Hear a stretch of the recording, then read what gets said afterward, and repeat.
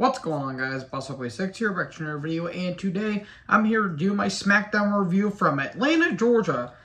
Literally just a day away from Summerslam. I will be doing my predictions as soon as I'm done doing the show.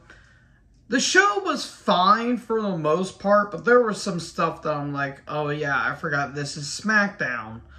But let me know in the comment section below what you guys thought about the show. We kick right off into the action with a good old-fashioned Donnybrook match. What? It's basically no disqualification match as Drew McIntyre takes on Sheamus. Winner gets to face whoever is the Universal Champion or WWE Undisputed Universal Champion. They could have worded that more even if they wanted to. They'll face whoever wins the world title match at Clash at the Castle, basically, between Lesnar and Reigns. Well, we've seen this match before, I'm pretty sure. I'm pretty sure they had a match. I think it was actually called a no-holds-barred match and not a Donnybrook match. Whatever the fuck that is. Yeah, we've seen this match before, except we didn't have shillelaghs and chicanery. Sheamus attacks Drew during the entrance. Sheamus gets thrown over the announce table. Drew gets a table. Shillelagh usage.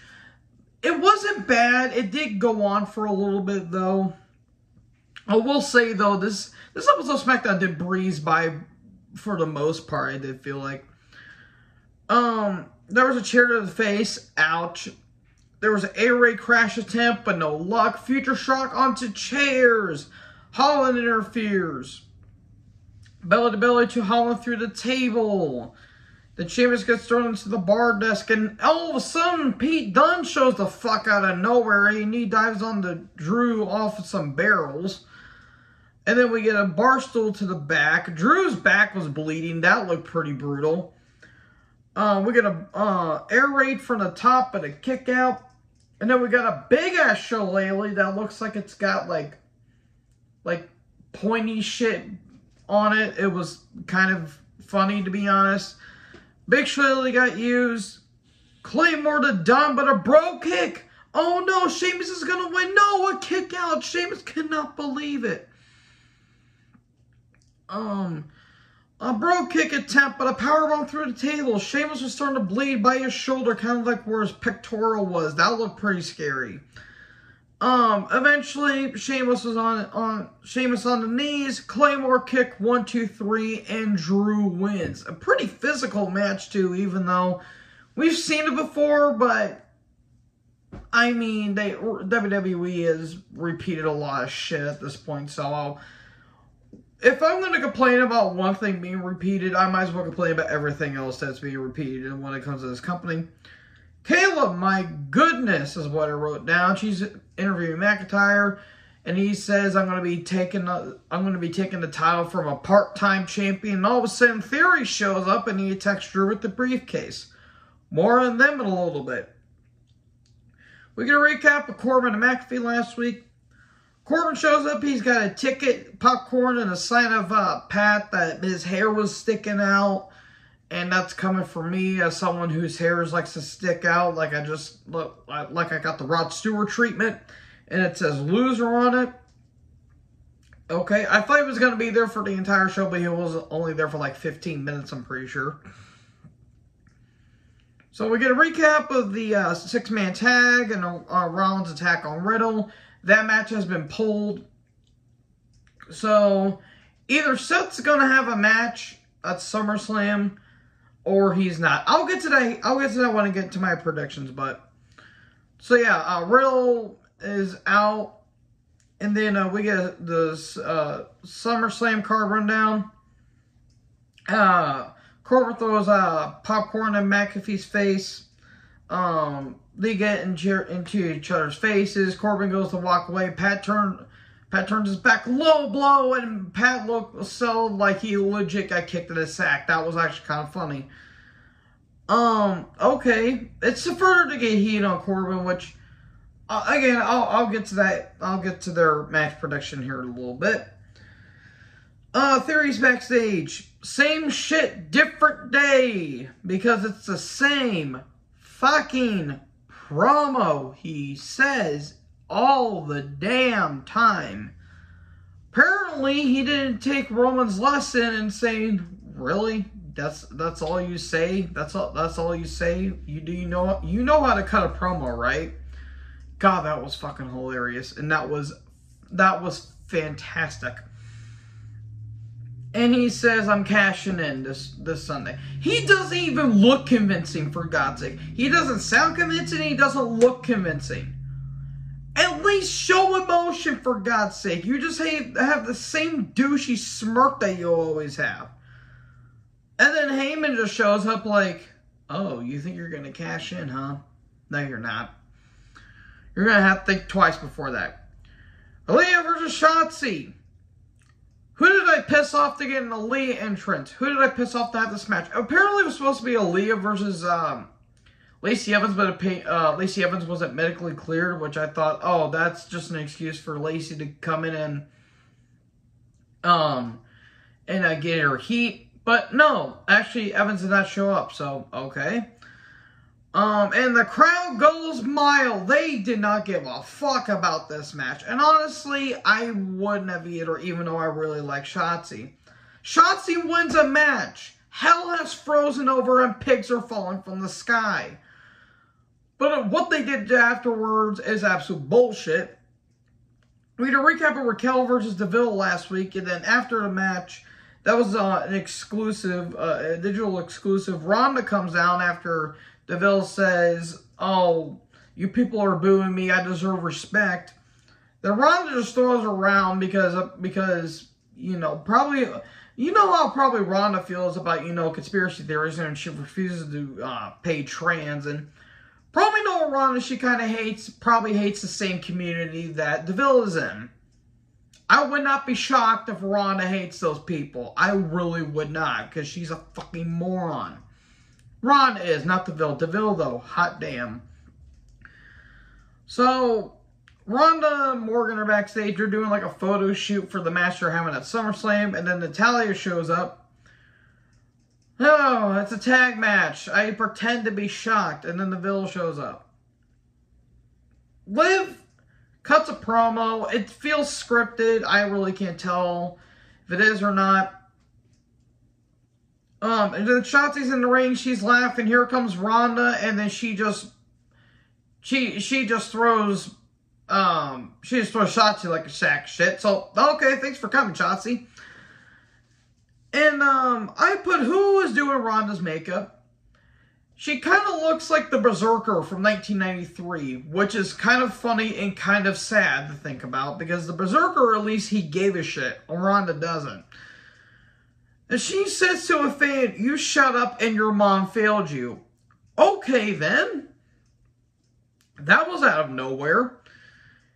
And then Liv and Ronda took on Sonya and Natty. But can they get along? They can. I mean, the match itself was just, Liv not wanting to tag in because she wants to prove that she can do this by her own. She eventually does tag in Ronda.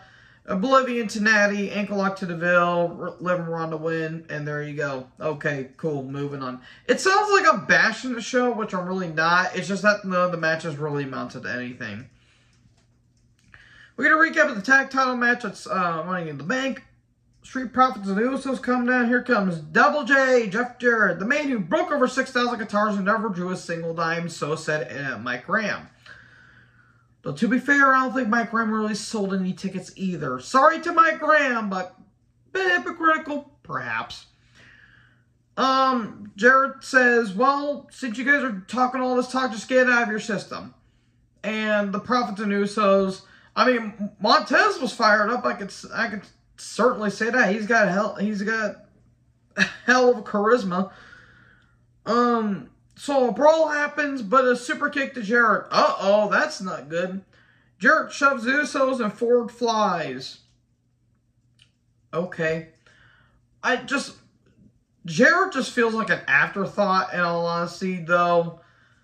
To be fair, I don't know who else you would have gotten to be a special guest ref in Tennessee. I mean, they wouldn't have gotten Jerry Lawler, and for fuck's sake, God forbid they would get Glenn Jacobs, a.k.a. Kane, because that guy is a fucking moron. And if you guys don't know, check his Twitter. I used to respect Kane. And now he's really blacklisted his entire career. Just by the stupid shit he says on social media. So we're going to recap of the New Day and the Raiders feud because this needed to happen. New Day come down. Maxine Dupree, the Maximum Male Boss. Would you fuck off with this already? Why is this on my television when I would put down? Knight is there. Just fire everyone. Fire everyone. This is bad. This is atrocity. Raiders versus New Day. No one cared. Raiders win. We need War Machine. We don't want the Viking Raiders. We want War Machine. The new vicious Viking Raiders. They look like How to Train Your Dragon cosplayers, and it looks fucking retarded. And then they attack Woods with their shields, and then they Pillmanize Woods' leg with the shield and a chair. Because why not? Heyman's in the ring, and he does his typical shtick, and he says Roman's not going to pin, he's not going to submit Lesnar, he's just going to smash Lesnar. And then Brock shows up, and Heyman's face is like, oh, shit, here we go again. He's like, oh, fuck. Heyman, God love you. Although, I am really concerned about you, Heyman. You look like the modern Alfred Hitchcock. It's really starting to look scary. He corners Heyman, and then Theory tries to attack Lesnar with the case, but Lesnar just beats the shit out of Theory with the case.